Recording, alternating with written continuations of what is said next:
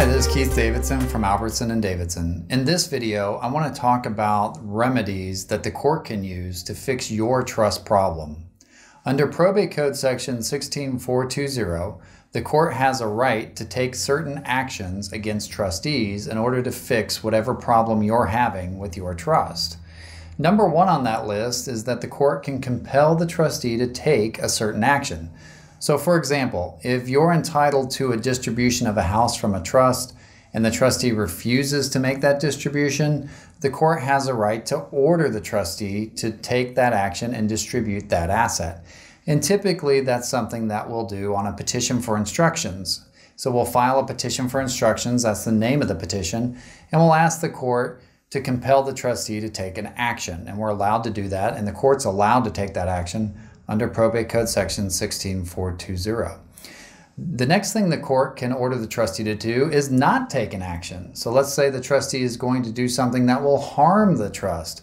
Maybe they're going to sell a property at below market value. The beneficiary can come in and ask the court to not allow that action to take place. And that's called enjoining the trustee, and the court can do that. The third item the court can do is require the trustee to pay damages back to the trust for whatever harms the trustee has caused to the trust estate. We'll talk in a separate video about how you get to the amount that the trustee has to pay back, but for purposes of this video, you should know that the court can order the trustee to pay money back to the trust. That's one of the remedies the court has. Number 4 is that the court can order the appointment of a temporary trustee, or what we call a receiver, to manage the trust estate until the court determines whether the main trustee should be permanently removed. By appointing a temporary trustee, the court can have a neutral third party step in, make sure that everything's safe during the litigation, and see whether or not the trustee should be permanently removed.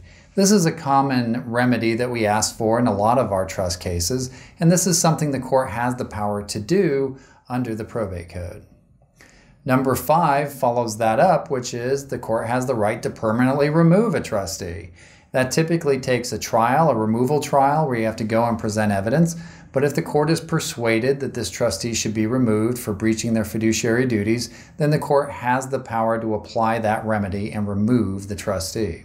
Number 6, the court has the right to set aside trust actions. So whatever action the trustee has taken, the court can set that aside. There's one exception, however. If the trustee has sold assets to a third party in an arm's length transaction, and that third party has paid full value in that transaction for whatever asset or whatever the situation was, then the court cannot set aside that action, because the law presumes that this innocent third party didn't know what was going on with your trust, didn't understand that there was a problem. They shouldn't be penalized for that. The trustee should. So instead, the trustee would just have to pay damages back to the trust rather than setting aside an action. But barring that, the court can set aside trust actions as one of the remedies. Number 7, the court has the right to reduce the compensation of the trustee as a remedy. So if a trustee has breached his or her fiduciary duties to the trust and they're requesting fees, the court has the right to reduce those fees or even eliminate them altogether if that was necessary to meet the ends of justice to make the trust whole. That's one of the remedies the court has.